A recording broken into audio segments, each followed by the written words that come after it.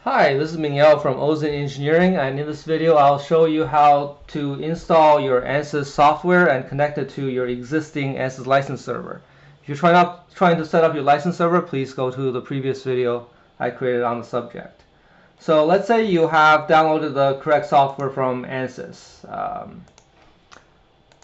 You download the software from support.ansys.com. Right. Under download current releases, we have a wide range of tools. I'm going to focus on a few of the main ones, the structures and the fluids, as well as electronics. So downloading the structures and fluid package, running through the installation process, you'll be prompted to install the license server. So let's see if I can find an example here. Here are all the different tools I have. And if I open up this ISO of Ansys here and install it,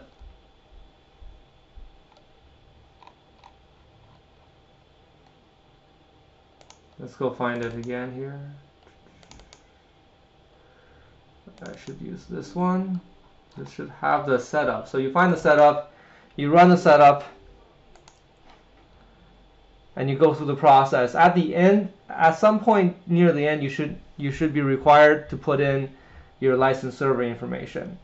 In my case, my license server is my machine here, so this is still running.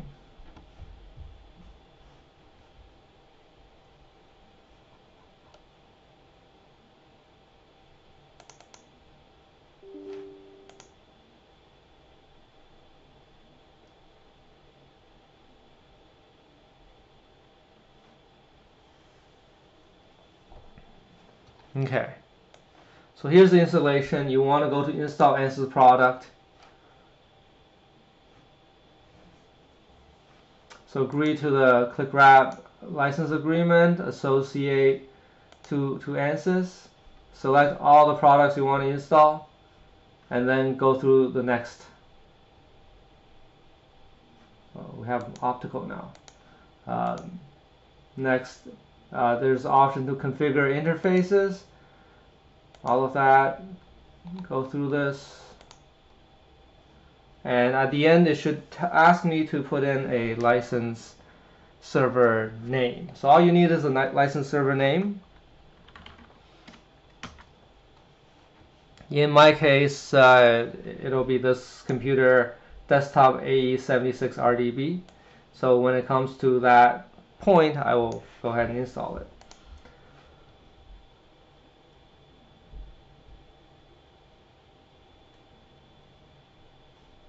Okay, in fact, when I installed it, it says, okay, everything is set up properly, and the licensing file on the that's installed is already on the system, so we don't need to do anything. So it's going to go through this process of installing the software. I'm going to cancel out of this. So if you go through an installation process with the license server already set up, you shouldn't need to do anything. It should prompt you during the process. But if your license server wasn't set up, or you put in localhost and you want to switch to a different license server, you want to find this Ansys Client License Settings app. And in fact, you need to run this as an administrator. So let me try that again.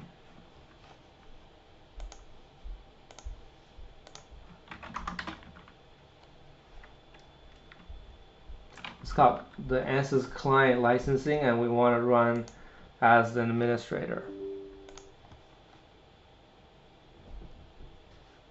Okay. So this pulls this up. All you need to do is put the server name into the system, hit test to make sure that you get a check mark. You can click on FlexNet Publish Licenses, and it shows you all the licenses you have. And that's all you need to do to connect your computer to the Ansys license server. This is true for mechanical and CFD. If you're running Electronics Enterprise, you don't have this Ansys licensing client. It is not installed by default, in which case you need to go to the Ansys installation directory, Ansys EM, shared files, licensing, and you need to edit this lmd.ini file. And you just put in the server with the port that's used to communicate with the license server, as well as the server name, and you're ready to go once again. So a couple of really easy ways to connect your Ansys installation, CFD, mechanical, electromagnetics, to the license server that you have installed already. Hopefully this was a really quick 5-minute overview of how to connect your software to your license server. If you have any questions, please contact your designated Ansys support organization. Thank you very much for watching this video. I hope you have a great day. If you like this video, please like and subscribe. Thank you. Have a good day.